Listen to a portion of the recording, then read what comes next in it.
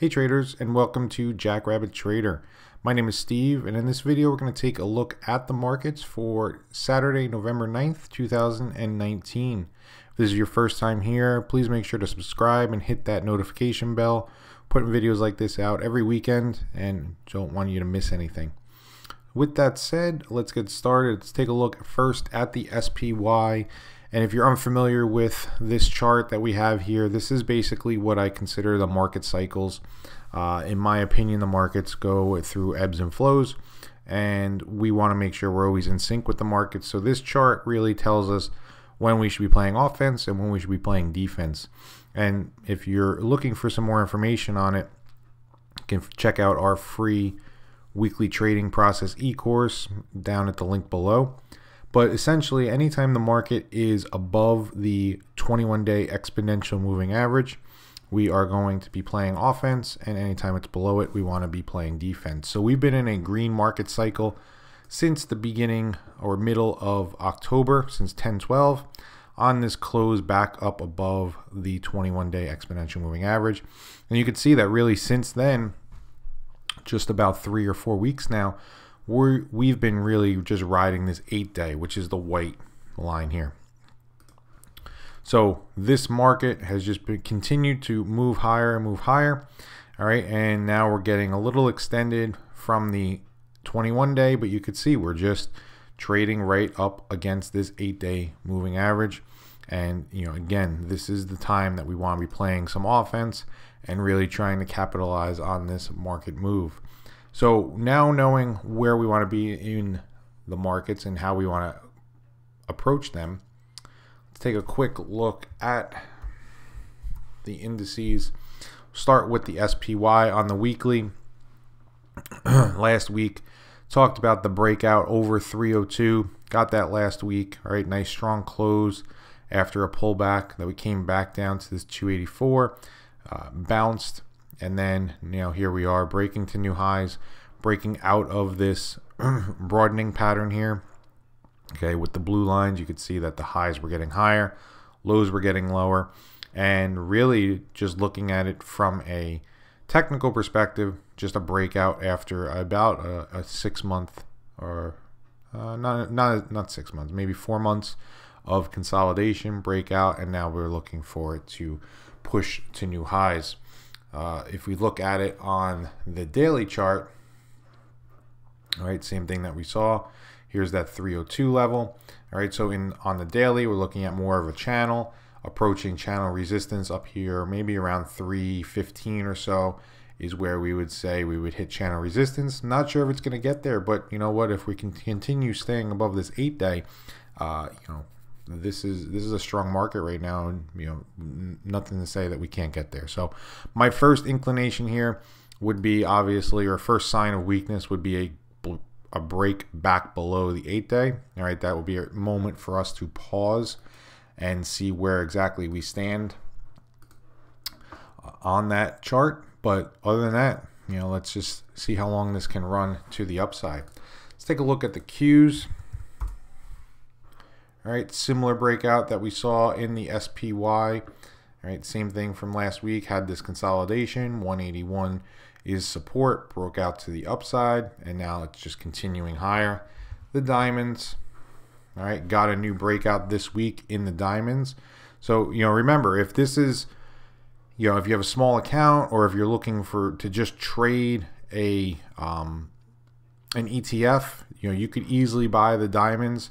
DIA, which it basically mimics the Dow Jones, and here we are breaking out to new highs, and we can now remove this drawing, and this is now your stop, and you treat it just like any other breakout trade where we just trail stops to the upside and let this thing run as long as it can. But there's your consolidation, your breakout to new highs, and again, forget that it's an ETF, and you can easily take that trade to the upside. And last but not least, the IWM, all right, coming right up against resistance here at 181.50. Not as convincing of a breakout, but look at the strong move it's had off the 145 level. So seeing a pause here at 158.50, not surprising. Again, there it is on the daily chart. And you can see this level, this 159, 160 level, becoming some significant resistance. So I would be a little wary of this, the IWM, but again, just been in a range between 159 and 145, and see where this wants to go. But strong move to the upside. Let's see what happens. Does it consolidate for some time and break out again, or does it get rejected from this level and start heading back to the bottom end of this consolidation? A lot of people believe that the IWM, the small caps, lead the larger caps. IWM is the smaller cap index. So again, if this starts to roll over, then maybe yes, maybe we do start to see a pause in the broader markets and start to maybe potentially consolidate or pull back. All right, so now that we got that out of the way, right, we're breaking out. Basically, I'm on 3 of 4 of the major indices, and now let's see what sectors are actually outperforming others. Again, first time here, the first column that we have here, this percent change, this is over the last 7 days, and then the second column, percent change, is over the last 30 days.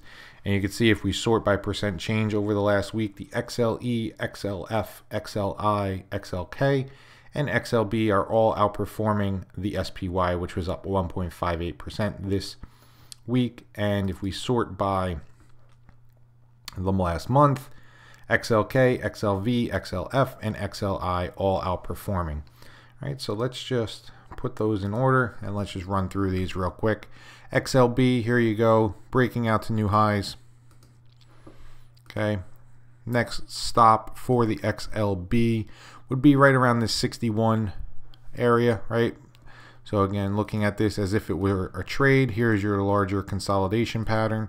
Breakout to new highs, first resistance level 61, second resistance level up here in the, get the right tool for the right job, in the 64 level. So here we are breaking a downtrend consolidation, breakout to the upside, riding the uptrend higher. First stop 61, second stop 64, but the XLB, the materials ETF, looks ready to move higher. XLE still in a very much in a downtrend, but starting to put in a significant base down here around 55. You can see that it's touched it not only over the last 2 months here in September, but also in August, and then again back here in late 2018. All right, so this level 55, strong level. Nothing to say that you can't start accumulating a position here. Maybe use this 55.70. You get down here again and bounce. Maybe take a little bit more, but this one may be something that you want to watch for the coming months. Maybe a potential rotation back to the upside and a new leader in the space. XLF. All right, we talked about this last week as well, but essentially breaking out. All right, here we are coming up into this resistance 29.30. So the financials are pushing into resistance. These are areas that we want to look at, maybe to take some profits in some of our plays. All right, and realistically see what happens. If we can get a consolidation. Ultimately, nothing to say that it has to stop here. All right, we're not predicting anything, but this is a good area where I think sellers are going to step in, considering we're at the previous highs around $30, and see what happens then if we can get a continued move to the upside. XLI, here we are, brand new highs. Let's take a look at it on a little bit of a longer term. 10-year monthly, nothing not to like there. Potentially even a inverse head and shoulders pattern on the monthly. Left shoulder, head, right shoulder. What does that mean? Well, essentially, if you wanted to measure this move, this breakout, so you would have a breakdown, a higher low, and when you want to measure a measured move from a head and shoulders, you take the head to the neckline, which is up here. Okay, so that is, let's just keep the math easy for this one. Let's just say 62 to 80, so that's $18. All right, then you would add $18 onto 80. So you're right around $98 is the measured move on the XLI. And again, there is the head and shoulders pattern on the weekly chart.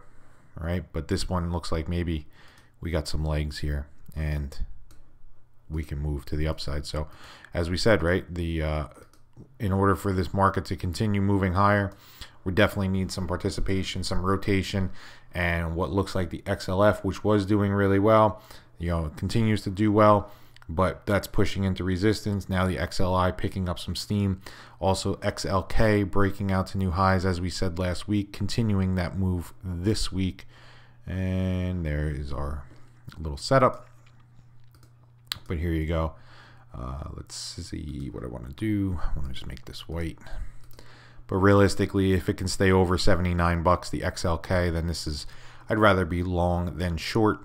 And I want to ride this as long as I can. So XLK starting to move higher. And again, we talk about it, pretty much for the last 3 weeks or so.